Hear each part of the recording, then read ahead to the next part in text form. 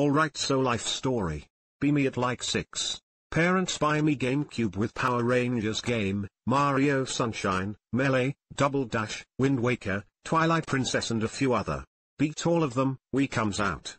Parents sell shitload of the games, for some reason Power Rangers got lost. Move away at around 12 years old, find copy of the game in my closet. Never play game, it gets put in storage for years. 20 years old, move out with wife. Organizing office, almost throw a box away but decide not to. Open box, it's got Power Rangers in it as a loose disc. Throw it back in the closet with my game collection.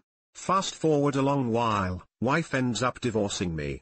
Move out, get all my shit moved and settled. Week passes, wife drops off some extra shit I left. A few games and DVDs. See Jackass 2 unrated in the collection, fucking hyped to watch it.